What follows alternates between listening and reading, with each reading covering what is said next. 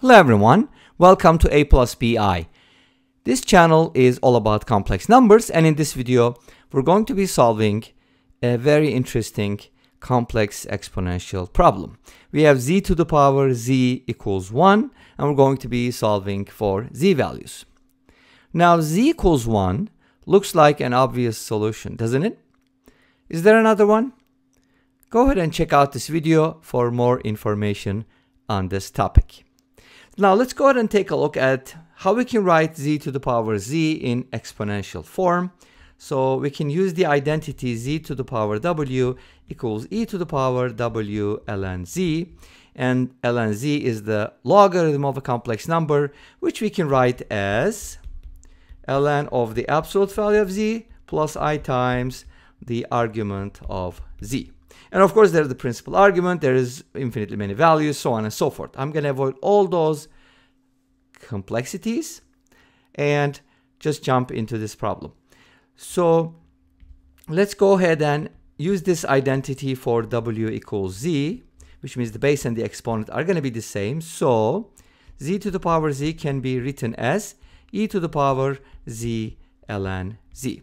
So anytime you see e to the z ln z, you can also replace it with z to the power z, which I'm not sure if it's going to help, but anyways.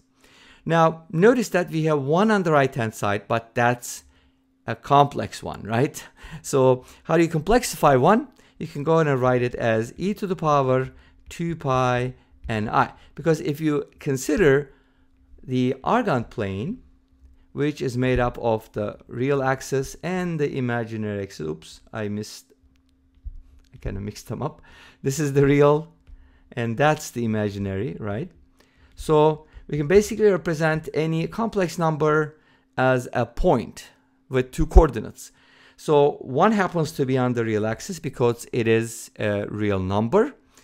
And then its distance from 0 is 1 unit, so its absolute value is 1. So we don't have to worry about it.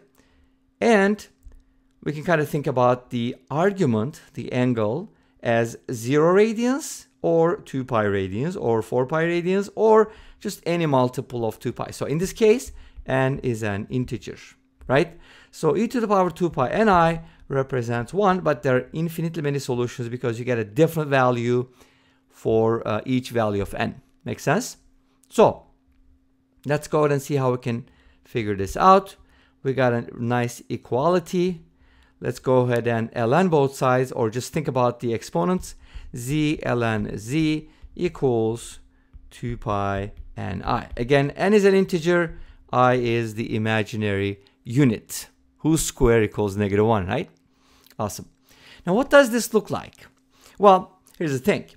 ln z and z, that should ring the bell, hopefully. But we can write z as e to the power ln z, can't we? Right? Because it's z to the power 1, right? And then, does this look better? Let's go ahead and switch ln z and e to the ln z. So we can write it as ln z. And let me go ahead and use a different color here, like ln z and e to the power ln z are being multiplied together. And that gives us 2 pi ni. Does this look familiar? If you said yes, it should be like t e to the t, right? This is going to be my t here. What does that look like? Lambert's W function. Great. So if you said Lambert, you got it. If not, then it's okay. Hopefully you learned something new today.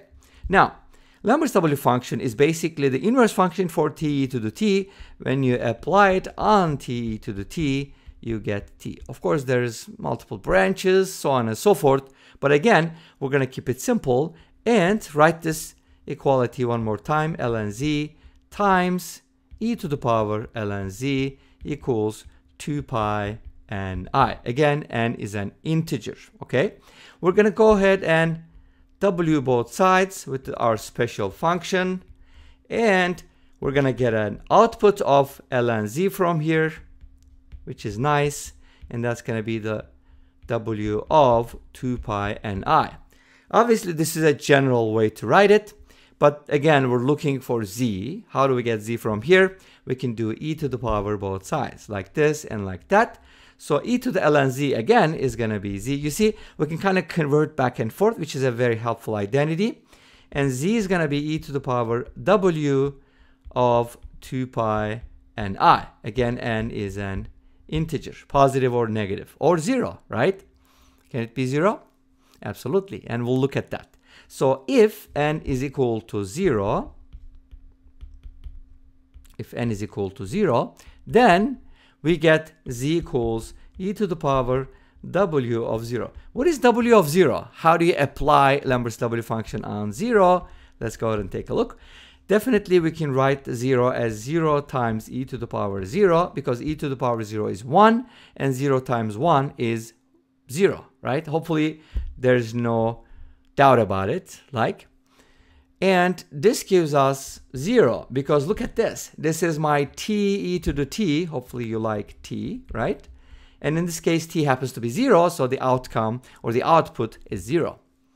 So that's cool, because w of 0 is 0, and z is equal to e to the power w0, which is e to the power 0, which is 1. Remember, at the very beginning, we talked about an obvious solution, and that happens to be z equals 1. But is that the only one? Like 1, 1, right? What about z equals 0, right? I know some people are going to be like, there's no way 0 to the power 0 is equal to 1. But again, go ahead and check out the video that I shared with you at the very beginning, and hopefully you'll get a better idea. Well, this is a highly debatable, highly controversial topic, and I'd like to hear what you think. Please let us know in the comment section down below. And this brings us to the end of this video. Thank you for watching. I hope you enjoyed it. Please let me know. Don't forget to comment, like, and subscribe. I'll see you next time with another video. Until then, be safe, take care, and bye-bye.